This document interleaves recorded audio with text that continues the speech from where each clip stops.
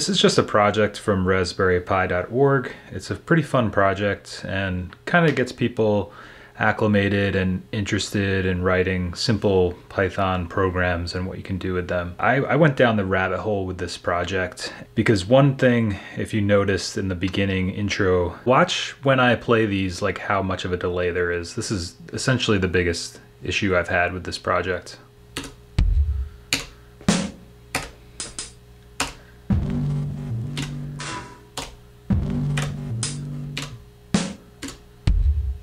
And this is not because I have the audio misaligned in the video.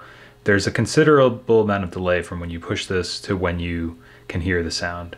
So this is something that I started to research and get pretty deep on. And I found a very simple solution because as a musician, you know, this is,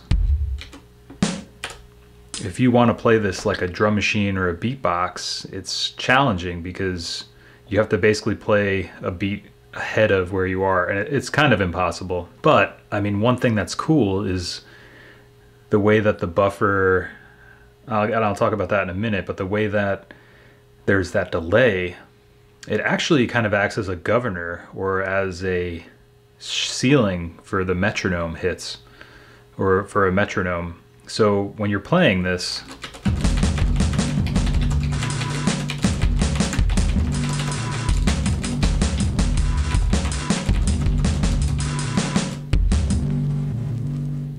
you can see that it's sort of only hits a certain speed.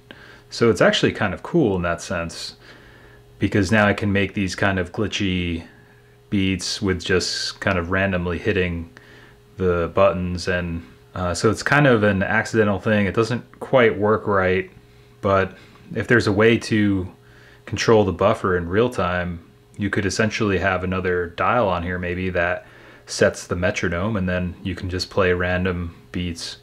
So if you try to play a regular beat on this,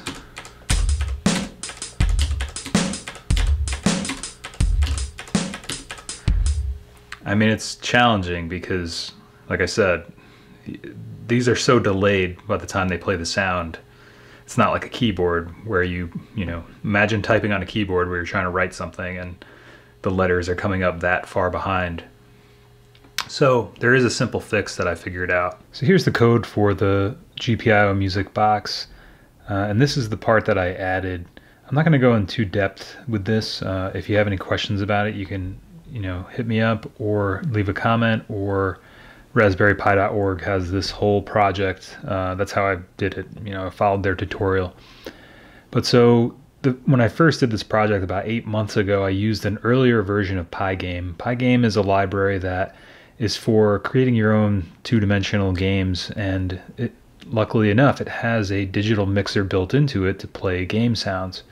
So we import this just so that we can use the digital mixer that's included. We're not obviously making a game, but this is how we're playing the sounds, by just utilizing this mixer. 8 months ago when I made this, I was using an earlier version of Pygame, and they just released this big update to Pygame, and now we're at, I believe, version 2.0.0. So the good news is, if you're doing this project and you have 2.0 or later, this won't be a problem for you. But if for some reason you have to use an earlier version of Pygame like I did, you will find that there's that considerable amount of delay when you push the buttons. So what I figured out after doing a lot of different research and coming back to the project and taking a break and coming back again is that basically, if we pre-initialize the Pygame mixer with a couple different values than what it's initialized as by default, we can lessen the sound lag, and it all has to do with initializing smaller buffer size, which is what I wrote here. And that, oh, I also just said here too. So Pygame 2.0 defaults to a buffer size of 512. I guess the other one must have been larger than that.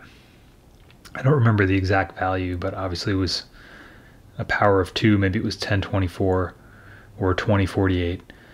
But so then these values, if you're familiar with music, should look familiar to you. You know, we have the sample rate, bit depth, and 2 is just means it's stereo. You could also put a 1 here for mono, depending on how you want to play it back. But yeah, basically I just added these 2 lines of code and that solved the problem. So The first one pre-initializes it, and then we make sure we initialize it with those values, and then we initialize Pygame. Prior to this, Pygame would be initialized with its own default values, so that's what was causing the problem. The buffer was too large. So now you can see that there's no delay from when we press a button and hear the sound. So the sound is obviously still a little bit after the button gets pushed, but there's a acceptable amount of delay, probably in milliseconds.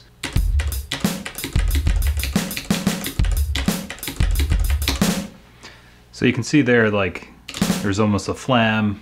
Sometimes they mistrigger. So these are all things that would, you know, need to be worked out or figured out, or just roll with it. I mean, this is just a simple project. Almost all of it is from Raspberry Pi, so, you know, this is a Creative Commons project, and it's sort of an open source project.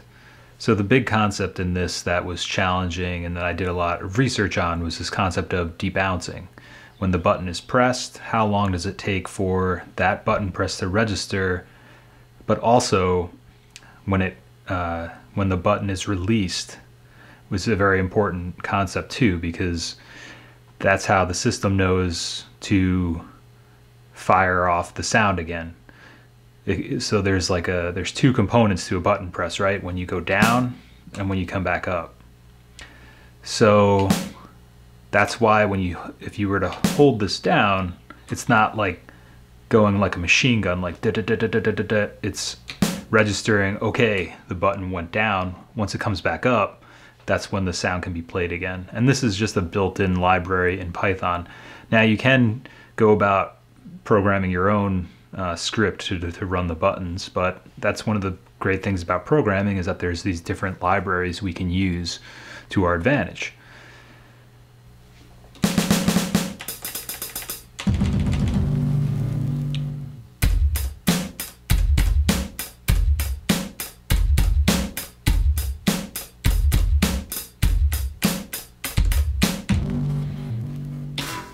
I want to explore some other items with this project. If you want to help out and work on this as sort of an open source project, I'll link the script and on my GitHub, and then you can fork it or do whatever, and you can also get it from Raspberry Pi. It's a Creative Commons, I think 3.0, so it's share alike and everything. But you can read more about the license on my GitHub. But now I think I would try to add some sort of metronome control, like I mentioned before.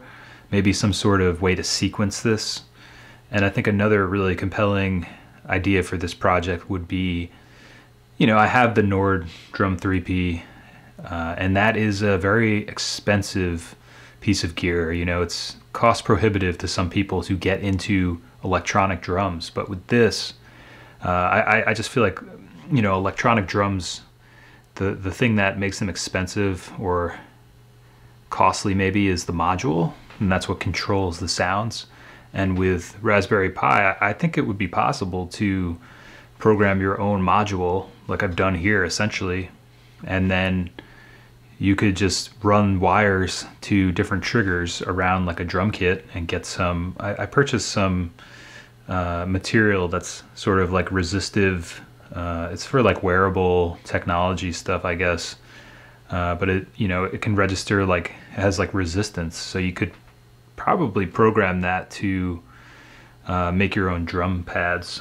So I don't think making the triggers and the drum pads is the hard part, though. I think the harder part is having some kind of module. But I feel like even with something like the Digitact or the Nord, they're basically computers, simple computers, like a simple operating system, I think, and that are just programmed to run and communicate with controllers. So I think I'm going to continue working on this and see what I can do with it. And I think eventually it would be cool to try to make my own electronic drum kit and make an open source electronic drum kit for people, because it is expensive to get the gear to do electronic drums. But that would be kind of a moonshot project, I guess, or something to continue working on in the background. But I think it would be very possible with something like this. You could set up a kick drum, you know, figure out how to make a little snare pad. The hi-hat would be the most challenging, right? Because of, I've talked about that in the Nord video a little bit. But, you know, or you could probably make something like a simpler version of a MIDI controller, or like a Digitact, you know. I mean, I'm not saying this is anywhere near that, but I guess I'm just making the point that you need some kind of operating system that runs triggers, and I mean, that's what this is essentially. So